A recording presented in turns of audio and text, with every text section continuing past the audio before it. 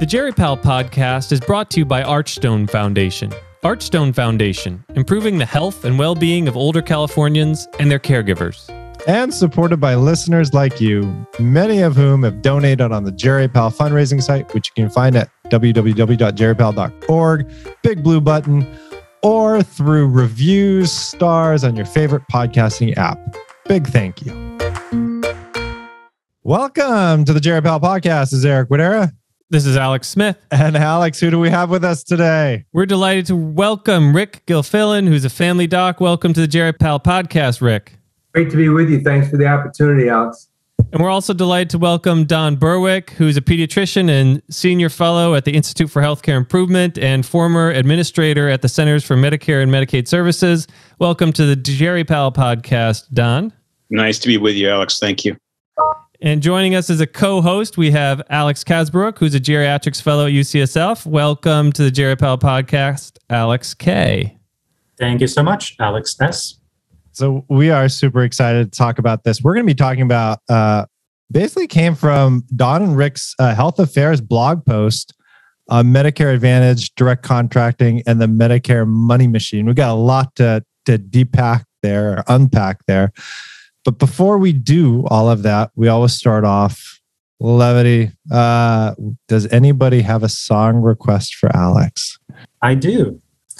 Alex, could we do Never Gonna Give You Up by Rick Astley? And why? Why are you Rick rolling us? You know, I think the song really speaks to the idealized relationship between a Medicare Advantage plan and a patient that may or may not exist in practice. Uh-huh. And the podcast has not yet been rickrolled as far as I know. That's good, yeah.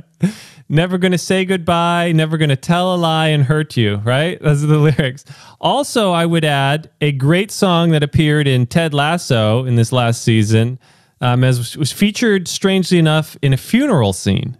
So here we go, just a little bit of Never Gonna Give You Up by Rick Astley. Here we go. We're no strangers to love. You know the rules, and so do I. A full commitment's what I'm thinking of.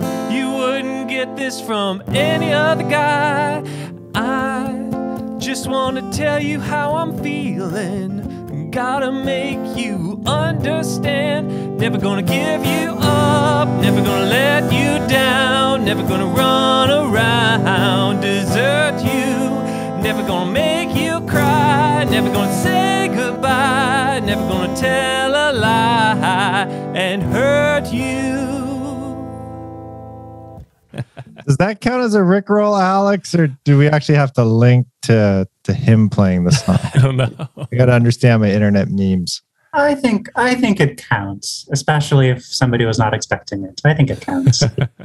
So let's jump into the topic. I got to say, Rick and Don, whenever I see stuff about ACOs and Medicare Advantage plans and MSPs, part of my brain shuts off. Like I have difficulty understanding a lot of what's said. And I think I've read your Health Affairs blog post like 3 times, and I'm still trying to piece out everything because maybe it's just me. My brain doesn't work very well. But maybe we can take a step back and would either of you be willing to just break down what are we talking about when we say a Medicare Advantage plan, and how does it differ from other things like HMOs, ACOs, Medicare? As befits my age, let me start with the history and then turn it over to someone that actually knows what's going on, which is Rick. So back in the day, Medicare, which covers people over 65, was set up in 1965 as part of the Great Society. And it was government insurance at that time, mainly for hospital care for older people.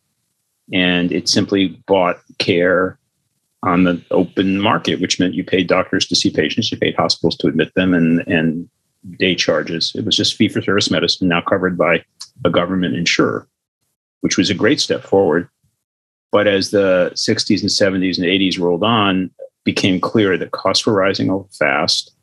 and that the fee-for-service payment system of what's called traditional Medicare had some problems, which it didn't have a way to control costs, and it didn't have a way to organize care. And that was the era when some of the more famous HMOs, Kaiser Permanente, for example, or Group Health Cooperative of Puget Sound, or Harvard Community Health Plan were starting. And they were proving that when you had an integrated care system that could get paid on a capitated basis, kind of in advance or on a population basis, that they could do things that the fee-for-service system couldn't. They could coordinate care. They can invest in stuff to help patients that there was no way to do in fee-for-service. And they had an incentive to keep people out of the hospital, which was a good thing because they had to find ways to take care of them and keep them from getting into the hospital in the first place by preventing deterioration or by helping them get out of the hospital faster and home where they should be. And they were performing pretty well, something like 15% less expensive in many cases, and pretty good quality of care. And so sensibly, Medicare and the Congress began saying, well, how can we give Medicare beneficiaries the benefit of this coordinated care, health maintenance care? And they decided to have an option in Medicare. It wasn't called Medicare Advantage at the time. It was basically, Medicare beneficiary, if you want to try to enroll in one of these integrated systems, go ahead, and the government will pay the system instead of paying your doctor. And then the insurance system will then take care of you, which was supposed to save money, reduce costs, and make care better. But what pretty quickly happened was not that. That what happened was insurance companies began to offer not necessarily managed care, managed money, and to cut a deal with the government where they get paid to take care of patients, and that evolved in the Medicare Advantage system. The rhetoric is still the same, which is give us the money up front, we'll be able to organize care, we can take risk, we can invest where the money should be, and we can do better for patients. One of the problems with that is if you just have that deal, then insurance companies would go hunting for the patients who are really well, because they're not going to cost them anything. So they get paid money. They can keep a lot of the money because the patients aren't going to need a lot of care. So how could you create a system in which they've got an incentive to actually enroll people who really need the care? And that requires case mix adjustment, some form of risk adjustment, so that when you're enrolling someone who has diabetes and congestive heart failure, you get paid more because they're going to cost more, and you're avid to enroll them. That was the idea. And so risk adjustment had to become part of this Medicare Advantage system. One way to think of it is there are now two systems. There's the government is the insurer, traditional Medicare, or the government pays an insurer to take care of a beneficiary. It started off as a pretty low percentage of beneficiaries. Now about, I don't know, what is it, Rick? It's about 43, 44%, something like that, of Medicare beneficiaries are in the Medicare Advantage space. They've chosen that. When you turn 65, the government comes to you and so you go to the government, say, I'm ready for Medicare. They say, which would you like, traditional Medicare or Medicare Advantage? That's how it all came to be.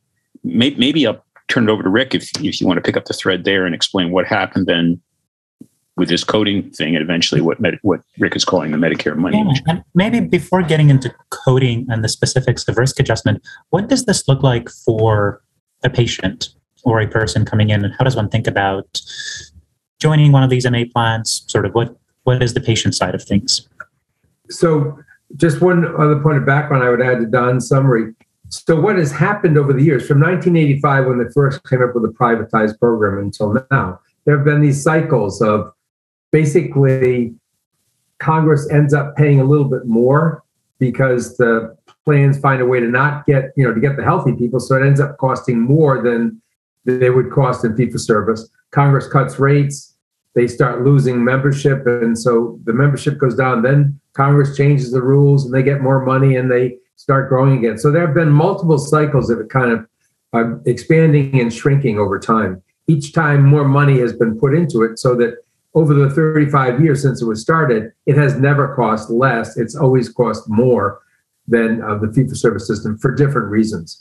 From an individual selecting standpoint, now it's October, end of October, beginning of November. It's open enrollment season. I'm a Medicare person. I can look at the enrollment stuff. It's just like when you have open enrollment when you're employed by somebody, right? Once a year, you decide who you want coverage with. And a Medicare enrollee has a couple of choices. They can go with traditional Medicare, and many then also buy what's called Medicare Supplement. That is additional coverage, because Medicare basically covers 80% of your costs with no out-of-pocket max. So you could spend a lot of money. So people typically buy supplemental insurance, and you buy that through Blue Cross plan or whomever. And now you have traditional Medicare, and you have Medicare supplemental insurance. Okay, so that's typically the package that most people have. Some people have Medicaid to cover that. Some people are still employed, so their employer covers it. But basically, that's the basic. Let's call that the traditional fee-for-service Medicare side. But that person also can say, I want to look and join a Medicare Advantage plan. And so they look at the marketing and sales materials that are available either online, or maybe they know a broker contacts them and says, hey, look at this, consider this. Now they're looking at a different set of benefits. If Medicare traditional pays 80% of your costs, well, with a Medicare Advantage plan, typically the benefits are more like in the employer insurance space, right? Well, maybe you have a $5, $10 copay to go see the primary and $20 to see the specialist. Maybe you have a co-insurance for the hospital admission. So they fiddle with the benefits, so the benefits are different. And then, as a result of the extra payments that Medicare makes, some of that money is used to provide some extra benefits. So the fact is that right now, they might get Part D coverage, which is the drug plan, right? And on the traditional side, I have to buy drug coverage, right? So maybe I pay $50, $60 a month to get drug coverage. Well, if I'm in the Medicare Advantage space, I may pay only 20 or 30, or I may pay nothing. So they may get that extra benefit from choosing the Medicare Advantage plan. The trade-off, well, the Medicare Advantage plan has typically a narrow network, right? Virtually every provider in the country is in Medicare, fee-for-service, traditional Medicare, right? If I go to a Medicare Advantage plan, typically I'm going to have a more narrow network. Oftentimes, as an example, the big cancer hospitals, for instance, are not in the network because the Medicare Advantage plans don't want to select people with cancer, right? So the networks are different. And Rick, can you give us some examples? Like, what are the big MA plans in the U.S.? Well, United Healthcare is the biggest. After that, Anthem Blue Cross, which is in 14 states. United is in all states, I believe, 50 states. Anthem is in, 16 or 17, something like that. Yeah. And then you have Aetna, that's in virtually all states. Humana is another big one from Kentucky. They're in a more limited number of states, but they're another very big plan. Then your local Blue Cross plans typically are big providers, right? The nonprofit Blues plans that are not part of Anthem are big providers. Cigna has some. And then there's a variety of small, HMO type local companies that are in the business. Each of these large plans will have several different kinds of MA plans. They don't have just one vanilla flavor. Yeah, it's gotten very complex. There's something like 1,000 or more than 1,000 different MA plans that are sold across the country. Not 1,000 different companies, but more than 1,000 flavors. And you said this we've been in cycles before. A lot of people, less people. Yeah. It sounds like over the last decade, there's been a very rapid growth in the population of older adults served by MA plans. I think in 2011, 1 in 5 Medicare decedents were under Medicare Advantage. Now in 2018, I think the last one I saw was 1 out of 3 are in Medicare Advantage. Is that what we're seeing, this trend? Yeah, beneficiaries. Right. There's right now, as Don says, about 42%. It's been a steady uphill climb, I think, pretty much since 2006, when risk adjustment went live and the entire model was active. And since then, what happens is because risk adjusting ends up giving them extra money above fee-for-service, that extra money can be used to either add improved benefits or reduce premium costs to the beneficiary. And so the products have become more and more attractive over the last 15 years to beneficiaries. It's a very weird market. So Rick has called it a perverse market. If you think about it, the plans can offer higher benefits and lower premiums, and the beneficiary is not paying for those, but someone is. That's coming from the government trust fund, or in some cases from essentially transfers from traditional Medicare. So it's a great deal. I mean, someone else pays, and you get a better product, or you get a lower cost. So obviously that favors growth. Plus, there's much more marketing of the MA plans. They put a lot of money and effort into marketing. If you're my age and you open your mail any day, you're going to have 3 envelopes from some plan trying to sell you on moving into MA. So it's a weird market, and it has grown. One other point I should add to Alex's point, the other impact on the patient is the trade-off is some more benefits for a narrow network and putting up with the hassles of, all the hassles that go with medical management of, oh, you want to have a stress test. Okay, well, we'll schedule it in a week because we got to get it pre-certified, right? Oh, you want to have your gallbladder out, well, we'll see if we approve it, right? So there's all that medical management is the other part that a patient thinks about, when they try and make a decision about what insurance to get. So if I'm a patient or recommending this to my patient, it seems like it might be a good deal, right? I get to pay less money, I get extra benefits, sometimes drug coverage, in some cases, maybe vision or even dental to an extent. What is the data on outcomes? Do people in MA plans do better? Do they live longer? It's the answer is, I think it's fair to say, there's an organization called MedPAC, right? And they are the Medicare Payment Advisory Council or Commission, sorry. And they are basically the advisors to Congress on what to do with the Medicare program. And they're probably the most intensive evaluations of everything Medicare of anybody out there, I would say. And they would say, basically, you really can't say very much about the quality differences between Medicare traditional and Medicare fee-for-service. If you ask the Medicare Advantage folks, they say, oh my God, we got all sorts of evidence about, we're much better. The reality is that the evidence is pretty thin. Some of it is incomparability of statistics gathered in the two marketplaces. There's not a lot of the same data. From a mortality standpoint, the interesting thing is people who stay in Medicare versus tend to be the sicker population. And so the latest data on mortality is that people in Medicare Advantage actually they do have lower mortality rates. And the reason is because the sicker people stay in Medicare, and sicker people go from Medicare Advantage back into Medicare if they want to get, access to hospitals they don't have on the Medicare side if they have a problem. So typically what happens, what research shows is that the initial mortality rates are lower in Medicare Advantage due to that. But over time, they actually become I think it is 3 to 5 years, they become the same as in Medicare Advantage. So there's no Medicare fee-for-service. So there's no evidence of better outcomes, I think I would say. Maybe they do better with breast cancer screening and colorectal screening and stuff. There's some evidence of that. But by and large, there's not a whole lot of difference from the quality perspective.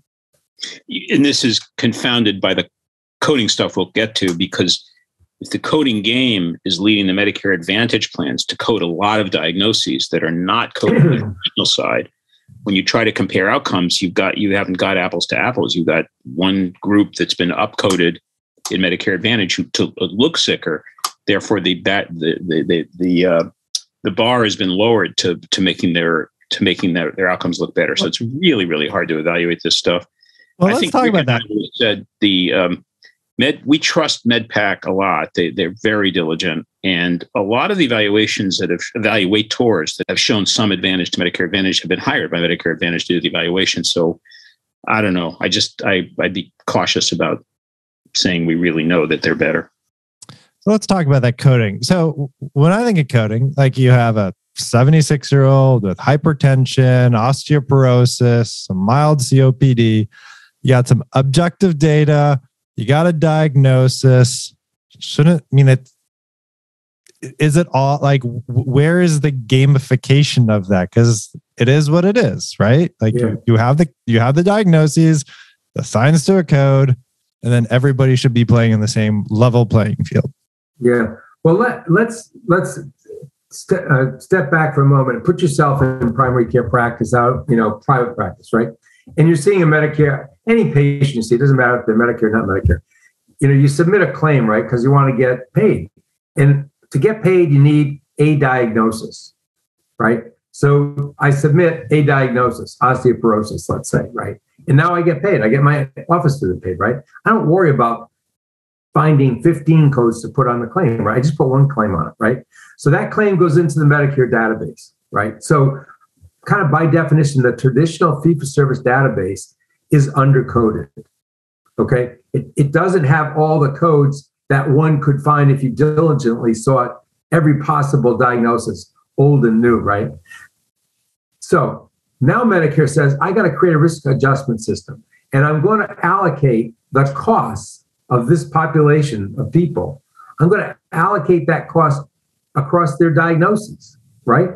And I'm going to figure out how much is osteoporosis worth. Maybe it costs, $1,000 more in my Medicare fee-for-service population. So I take basically all the dollars I spend, the entire dollar amount I spend, and I divide it by the number of diagnosis codes, which are rolled up into categories called hierarchical condition categories, HCCs, right? There's like 100 of them. They're kind of like DRGs almost, right? But for outpatient stuff. And you say, okay, these are diagnosis categories. Well, in the fee-for-service world, when the denominator, the number of HCCs is smaller, right? Because I don't submit a lot of codes. So if I divide that small number into my total cost for the population, right? I might find that on average, everybody has 2 HCCs that are worth, $2,000 each, right? And if I put a demographic factor in, that accounts for the rest of their cost. So now I have, let's say on average, I have all these HCCs and I value them at $2,000 for every HCC on average, right? Now, if I go over to Medicare Advantage, I take the same people, right? I've converted them to Medicare Advantage, the same people. They have the same total cost, right? And I calculate their traditional Medicare cost per diagnosis, per HCC. And I use that number to calculate how much they're going to cost in Medicare Advantage. The one difference is I now have the ability and a reason to get every diagnosis I can get, right? And I still get $2,000 per diagnosis. But if I can collect twice as many diagnoses, twice as many HCCs, I get paid twice as much, right? So that's the reason why people at times, you hear from people complaining, my God, they want me to put down, amputation was 10 years ago, and they want me to put down, diabetes with this kind of complication, not just plain diabetes, right? Because that is the hunt for more and more HCC codes. So the HCC codes are based on fewer diagnoses, therefore each one is worth more. And I now in the MA world, I go out and I get as many diagnoses. Is that clear? Yeah. So why is that necessarily a bad thing, right? You can make the case that, okay, if the patient does have all of these conditions, it's actually good to accurately document all of them. Oh, accurately document's a wonderful thing, yeah. But the problem is, it's not doing what I described is not fraud, right? The problem is that the dollar amounts associated with HCCs, each HCC is wrong, right? It should be much less in this population because the same people cost the same amount of money, right? If they cost $10,000 a year in fee-for-service, they're going to cost roughly $10,000 a year in the Medicare Advantage space, right? The catch is I'm overpaying because the dollar amount associated with that diagnosis is not based on me having all the codes. It's based on me having too few codes, right? So that's the overpayment is created by me getting a lot more codes paid at an inflated amount. It's not fraud. It's just smart business practice. Yeah, the way I think about it is if back on the traditional side, the patients were getting their care. I might not have written down every code the patient has, but they're getting their care. When I move over to the Medicare Advantage space, now every time I add a code, I get more money. But that doesn't mean the healthcare costs have gone up. I'm going to take care of that. That's the same patient, identical patient. We're just adding more money based on the codes that doesn't translate to actually different costs for caring for that patient. It doesn't have anything to do with that. It reminds me of a quote I once heard from a really smart person. Every system is perfectly designed to get the result it gets. some guy named Don. So these MA, I'm going to your blog post now. Some of these MA plans are also using artificial intelligence and creating systems to help really increase the coding of this. Yeah, So what do you do? there's no bad way to find a code. Any way you can find a code. Do it with AI, do it with a nurse visiting home, do it by asking the patient a lot of questions. Or take your example, right? You said the typical patient, they had osteoporosis, hypertension, maybe a little COPD, right? Yeah. She's sitting in front of you right now, and you got a note from your MA plan. They said, your patient has a 50% chance of having carotid atherosclerosis. Do an ultrasound on her carotids and see if she has asymptomatic. You can't hear her breathing or anything, right? But just do an ultrasound. And so now you order an ultrasound, right? Oh no! And she's got asymptomatic, carotid plaque, right? Well, hopefully you're not going to do anything, right? But you got to put the diagnosis down. It's going to get $2,600 a year more to your insurance company. Oh, you got it? I get it now. That case is, Rick and I have written about it. I was vice chair of the Preventive Services Task Force. Current task force guidance is carotid or artery screening gets a D, which means there's substantial evidence against doing it. It's not just we don't know, it's we know not to do it. And yet on the MA side, you do it, you get paid, $2,600. Or it's very perverse. Right. And then now you're a nurse out doing the home visit, right? I mean, literally hundreds of thousands of nursing home visits are being done, right? Nurse home visits. Nurse home visits. Sorry. Yeah. Yeah. You go in and what are they equipped with? Well, they're carrying, they got a little diagnostic kit, right? Does a little peripheral vascular screening, right? See, you've got cold feet. Seriously.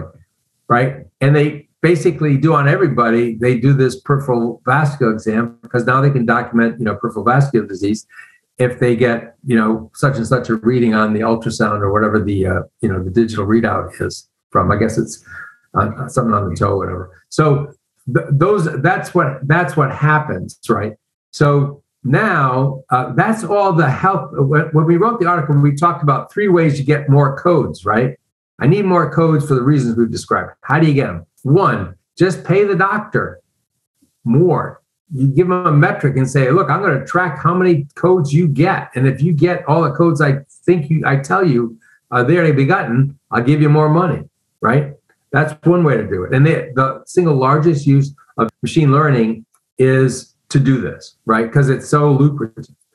So that's one way to do it. The second way they do it is they basically say to you, now, doctor, I'm going to give you a deal, okay? I'm going to give you a risk deal, and I'm going to put you at risk for the total cost of care for that population, right?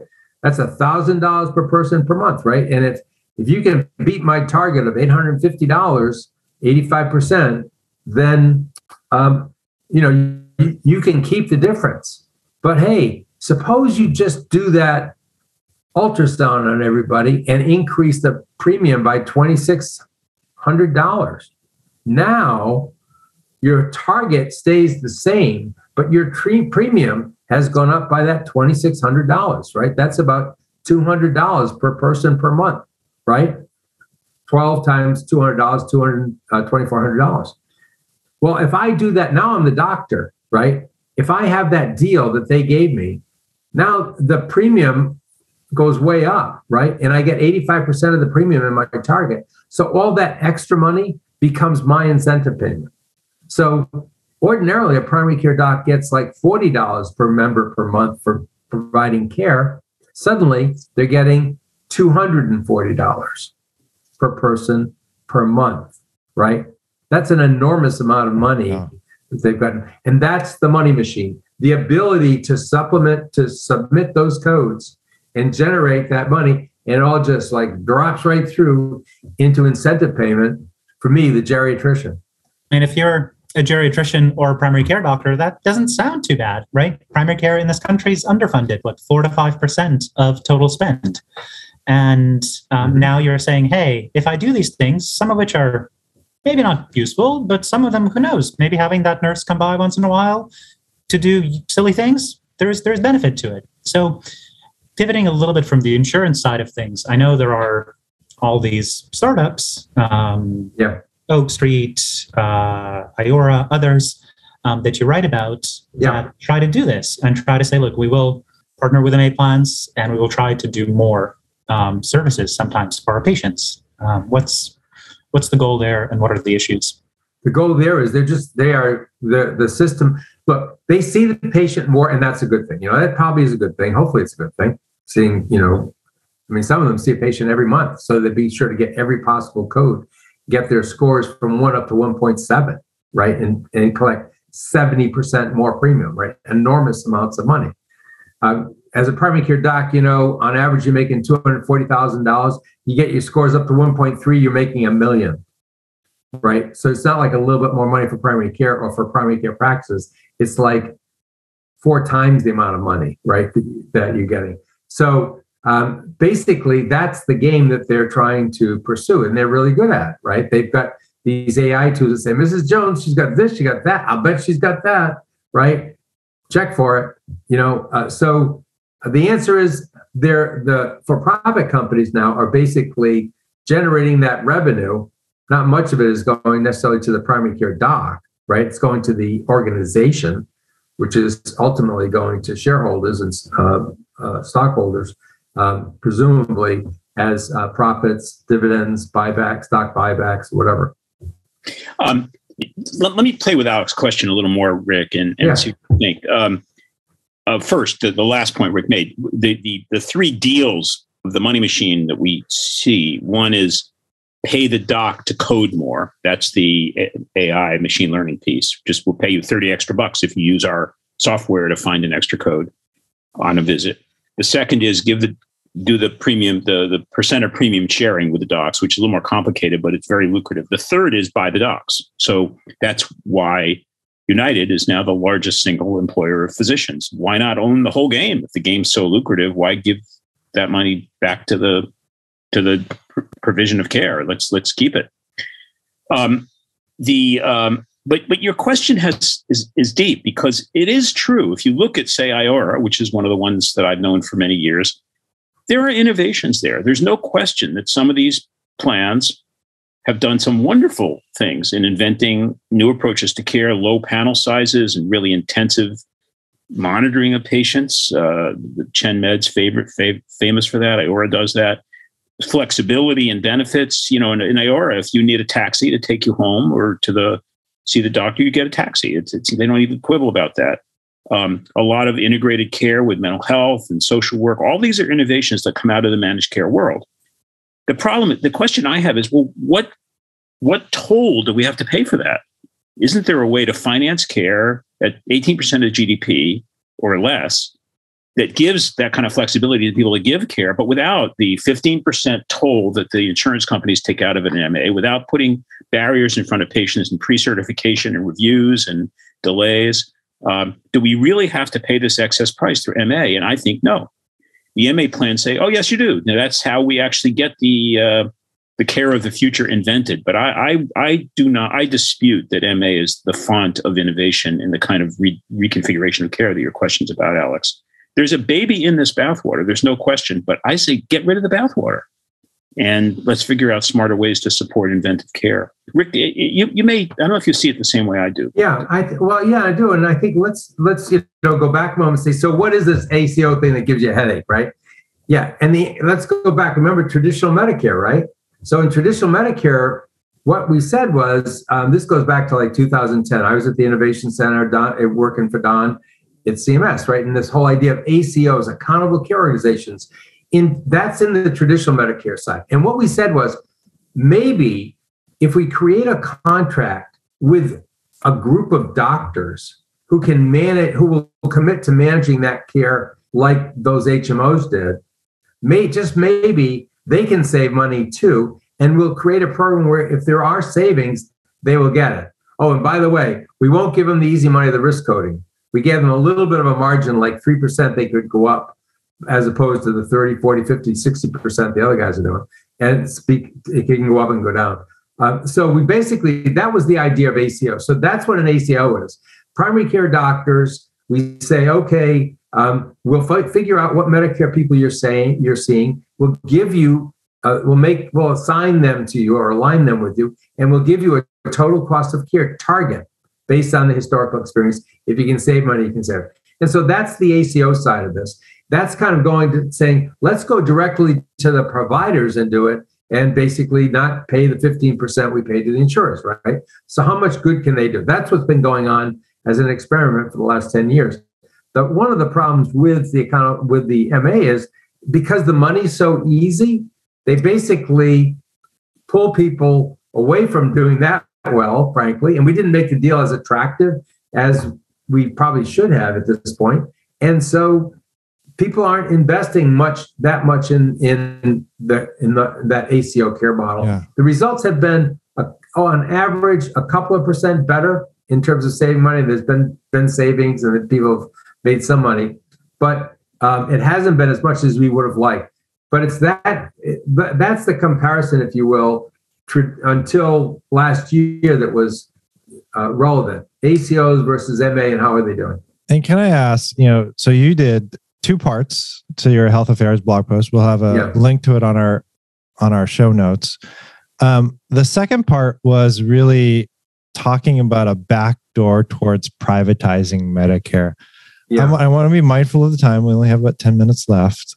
Can you give the viewers just like a brief description of what was part 2 about? What is this backdoor that you're talking about? Yeah.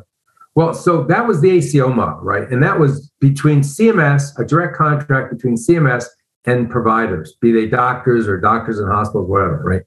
On the traditional Medicare side, that's traditional Medicare now trying to figure out a way to help doctors be more inventive with the money. Yeah. Right. And so then, the Trump administration was interested in just privatizing the whole thing. I mean, they said that explicitly, basically wanted to get CMS out of the way and give all the money to the private sector. So they created a couple versions of what they called, originally it was called direct provider contracting. They struck the provider out of it and made it direct contracting because they wanted to get the for-profit companies, the insurers involved in some of these startups, right? So they call it direct contracting, and they took the ACO model, and which was limited to providers, and said, "Oh, we'll make that available to insurance companies, and we'll give them the opportunity to get that same kind of a capitation check they get in MA for the total cost of care, right? And we'll do a variety of other things to make it a little bit easier for them to be successful versus the ACOs." So that was kind of like the back door. There were several versions of it. The one that is operating is called Direct Contracting Global Professional Model. And basically, there are about 53 entities. 28 of them are these for-profit driven insurers and or MA focused firms. And they said, let's get the firms that are really doing business in MA only and get them to come over into this traditional side. And so that, when we say the backdoor to privatization, it's just getting those same MA style players into the traditional book of business. The other side of this is more about beneficiaries. So I'm a Medicare beneficiary, and each year I get to choose whether to be in traditional Medicare or Medicare Advantage. I chose traditional Medicare. I want the flexibility of not being in a limited network, and I have some concerns about behaviors of some of the MA plans. So I chose traditional Medicare explicitly, as does any other beneficiary in traditional Medicare. The direct contracting model proposes to basically put me in a Medicare-like Advantage model. I have the opt-out, and there's less restriction on where I can go. It's a little more open. But suddenly, I, who chose the traditional route, find myself in an MA-like situation, and that's part of the concern about the direct contracting model. Interesting. So this is complicated. It is complicated. It is challenging to make many changes all at once. If there was a magic wand or a way to make a significant change to one or two things, no more than that, Don, what would that one or two thing be? And then same to Rick. I build on the ACO direction. I think we ought to be heading toward a direct provider contracting model like the ACO, and more make the payment be literally global payments or population-based payments to providers of care without the insurance company in the middle, and certainly without venture capital firms in the middle. to do that, we need a way to support practices to take the risk and manage care. But I think we could do that without all the tools of MA and the kind of the tithe of Medicare Advantage. At this point, Medicare Advantage exists and it's not going to go away. It doesn't look like it. So the other part of my plan would be to change the coding model so that Medicare Advantage plans still have risk-coded patients, but those patients are coded according to the actual risk they have. Like, do they live in areas of deprivation? Are they people very likely to be ill? And do the adjustment based on the real needs of the population, not just how clever the coding system can be. Last question from me. You've described this as a Medicare gold rush, and there's been great investment by, say, venture capitalists and others. I just wonder if you could say a little bit about that. Yeah. So the money machine, right, is what that we described as what turns these primary care practices or MA plans into very valuable commodities, right? And so what happens? Well, Wall Street sees these as, growth opportunities, right? Oh my God, the Medicare is now spending, coming up on $900 billion a year. It's going to go to $1.5 trillion a year. There's no other industry that's going to grow like that, right? I mean, it's a lot of money.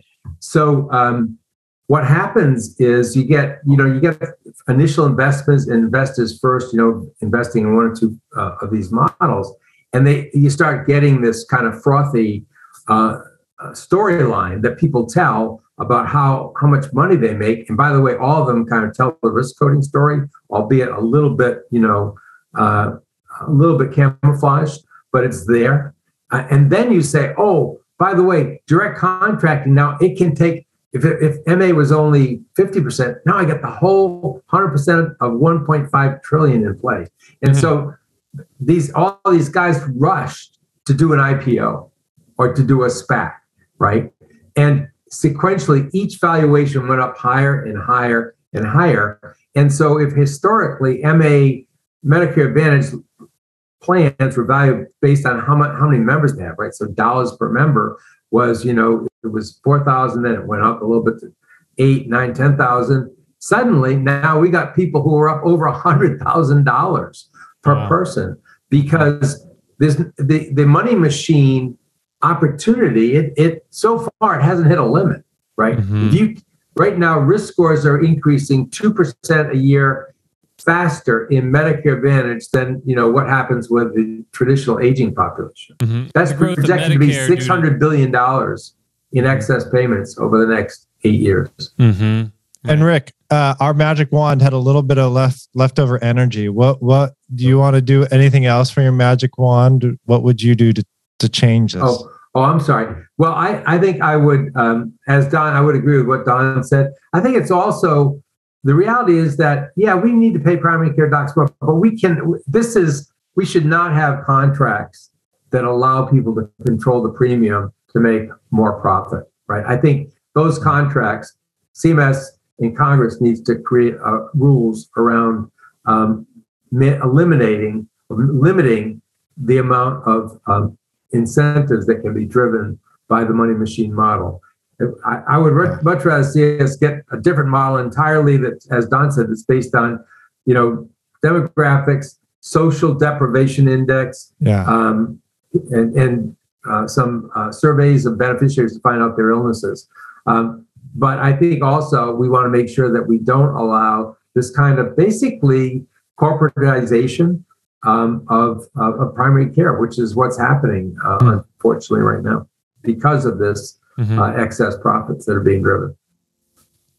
Well, I want to thank both of you. Just because we brought up area deprivation index, we also did a great podcast with Amy Kind on the neighborhood area deprivation index. I also want to say this is part one of a two-part series on MA plans. We'll have Cheryl Phillips, president of Special Needs Plan Alliance, and Claire Ankuda, who is a health service researcher focused on hospice care and MA plans. Yeah, great. No, one more. If I want to pretend I'm a good interviewer for that next podcast, would there be one question that you guys would have around hospice and MA plans or the Special Need Plan Alliance for Cheryl Phillips and Claire? Bring your risk scores. Bring your risk scores and show me the trend on your risk scores. Yeah. How about for you, Don? One question that we should ask them. If you wanted to get paid the best way to do the best for your patients, how would that be compared to what it is today? Great. Well, we promise that our next podcast is not just going to be a Rick roll, but we'll end on a little Rick roll. Alex.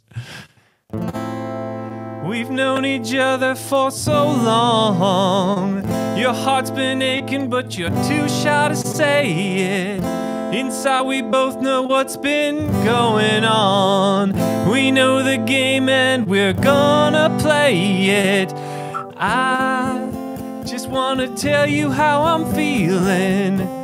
Gotta make you understand. Never gonna give you up, never gonna let you down, never gonna run around, desert you.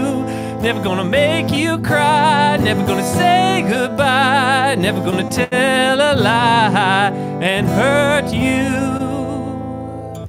Nice. Well done. Well, Don, Rick, and Alex, big thank you for joining us on this Jerry Pal podcast. I know your days are busy. I got to say, though, my mental blockage on MA plans is slowly dissolving. I understand a little bit better. And for God's sakes, like I'm an academic geriatrician and palliative care doctor, and I have like difficulty with this. I think you guys did a good job of really distilling it down. So very big thank you. Thanks for letting us try. Thanks for the opportunity. And a very big thank you to Archstone Foundation for your continued support, and to all of our listeners for supporting us. And for those who are supporting us on the Jerry Pal donation site to continue this podcast, including Meg Walhagen, who is one of our generous donors. We'd also like to thank our listeners who are supporting the Jerry Pal podcast at least the $250 level. And those include Meg Walhagen, Thomas Quinn, Rochelle Bernacki, Louise Aronson, James Tulsky, Arden O'Donnell, Mike Steinman, Marianne Forcia, Ashok Krishnaswamy, Nancy Lundeberg, and Gail Cooney. Hey, Eric, we should say also that, our thanks and admiration go out to you and the entire team at UCSF and the care you're giving during these, the incredible 2 years we've had with COVID. So well done. Well, thank you very much. It's been a heck of a 2 years. Thanks for everything you're doing. Thank you. Thank you, everybody.